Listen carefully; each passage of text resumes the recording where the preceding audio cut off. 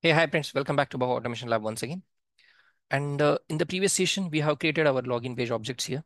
Okay, in our TDD framework, let's understand how to do the code reusability. Also, how we can implement this page object in our this invalid username test. Okay, so let's see this practically here. Watch this video very carefully till the end, so we can understand this concept very easily because there are lots of changes in new TDD framework and new latest Appium Java client library. Okay, so here in previously we have created our driver methods in our base test. Also we have created this config.properties file to get the access data from this properties file. Also we have implemented our login page objects. Also in our test in XML we have understand how to get this parameterized data from the this test in XML into our best test. Okay, so let's implemented our page object models methods in our test to reduce this codes, and we not required to write this like all these find elements and all those methods here, and we are just implemented this simply from the login page object. And let's reduce the code reusability and let's use the code in the very systematic way to understand everyone easily. Okay, so watch this very carefully because we are doing all these steps in practically in this lecture. So first of all, how to access this page object uh, in our Swag Lab login test. Okay, for this invalid username. So first we require to define this create a object of this page object uh, class in our test. Okay, so we are accessing all this methods and variables into this test via using two things in the Java. You know that we have already seen in the Java lectures. For example, if you can extend that particular class to that your parent class and access all this property using the inheritance concept. Otherwise, you can simply like create object of that particular class and access all these properties and methods into our child class. Here, simple we will create a login page object uh, in our test class. So here, let's create a login page object. Login page object. Let's say login page. Okay, I have defined this globally, and in our before method, let's create this one. Let's say public void before method. Okay, and in this method, let's create object of this login page object at the rate before method. Okay, and inside that let's import this before method from the test engine annotations, and after that let's create this object for this login page. So we have defined this globally login page, right? So let's copy this from here and create new login page object. Perfect. So we have created this. Before every test it will get executed. So uh, I think we have multiple method here. So don't create this as a before method. Let's create this as a don't create it as a before test. Let's create it as a before method. Okay, so let's import before method. Sorry, it's control Z. Let's import before method only, not before test. Okay, don't be right like this. Let's copy from this here. Oh.testng and just paste it here. Before method. Remove this. Control Shift O. And is done. So before every method, okay, this method is treat as a one test, right? So before every method, it will create an object of this login page. Okay, so we require this for our login test. We require the object of the from this login page object class only, right? So we are creating the object of that. If let's see this in the future, like if we required two pages object, then we can just define the object of that two pages. We'll see that practically in future lectures. But here, let's understand how to access this page object in our for this particular test only. Now, this login page object is having the capacity to get all the methods from this login page object, right? So how to do that? So here we have implemented like web element, username, field text, and all those things we have implemented. And you have already created login object for this in this login page object, right? The same way. Simple. So let's access this through this method logging in page object now. So what we require to do when we click when we like a type like login page and then dot, then we can get the access of all the methods which is we define in the login page object. So we need required to enter username. So just call that method only username and pass that username here. Okay? Pass that username. This is the hard coded value. So just pass it into the brackets.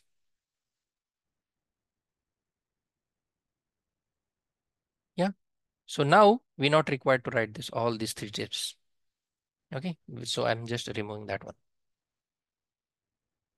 Right now, I need to click on this login text login, click the text login button, right? So we have already created object for this.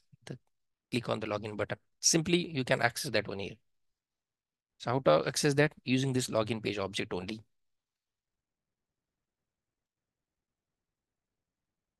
Okay, simple login page dot click on login button. Simple.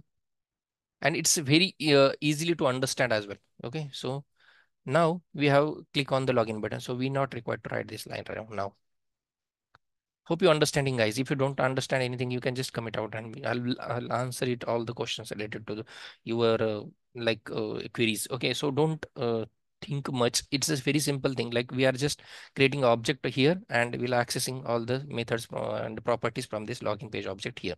Okay, we have clicked on login button. Now we not required this code, right? Simple way we have getting the actual error message tick using this, right? Click on the get required guest text using this. So we not required this as well. Now we're not implementing any XPath or anything here. Okay, any ID or anything. We'll just a simple type a login page and simple get error message text when user entered the invalid username. Simple, because we have created the username. So now see here how much code reusability we have done here. Like whenever we required this login page username to enter the username in any ever test, you just create object of this particular login page object class and you can access these methods. So we not required to write that find element by XPath and everything again and again in your script. Okay, if you have multiple tests here, multiple test classes, multiple test cases, you can anytime, whenever we require to access this username, whenever you want to require to log in, because it's in the your application multiple time, any application you are using, you require to log in many times. Okay, so it's not a good idea to write our login test in every script, right? So and if you have multiple test cases, multiple classes, you can simply access this page object of this login page object and access this two things like username and password and everything. Whatever, whenever you want to click on the login button, whenever you want to enter the username, you just call that particular page object class and access that methods in that particular test, and it will work. Simple. So we have to reduce our code multiple time. We not required to write multiple times, and we have reduced lots of code in this particular test. Okay, now let's run this program. We have expected one error here, but let's see whether we are able to see that error or not. I'll just stopping our Appium server and restarting again. And in the latest version, we will get one error if you write this type of code. So we need to call the Appium file field decode. But let's, to your understanding, what type of error we can get if you directly write the page object. Let's see here.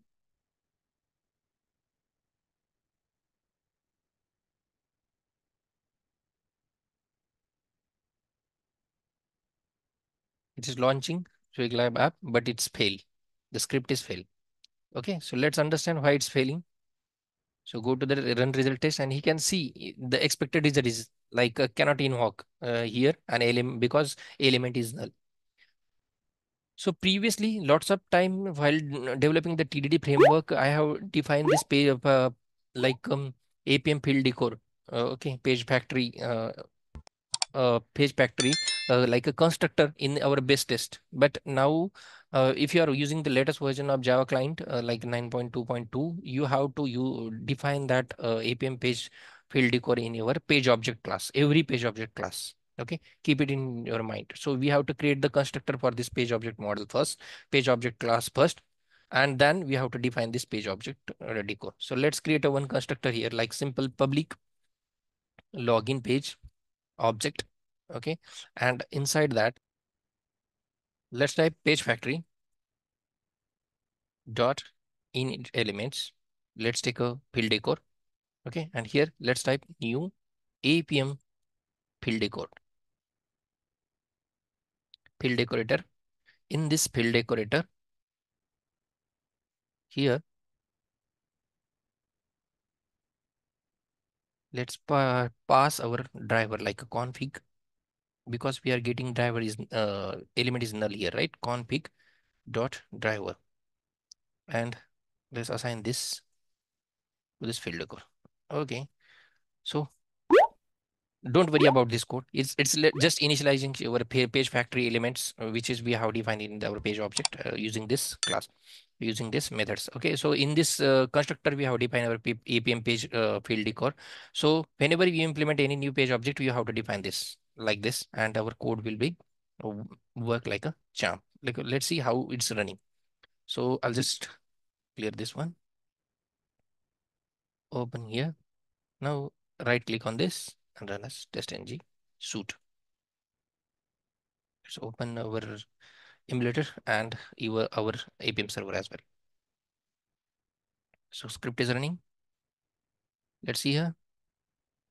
It's enter username, it's enter password, and also get the text of this password is required. So our script is passed successfully, right? So we have initialized this. So now in this lecture, we have understand how to implement this our login page object in our login regular test. Okay. So let's continue this chapter in the next session as well. Till time, if you have any question related to this particular session, you can simply comment out me. I will give the answer. Okay.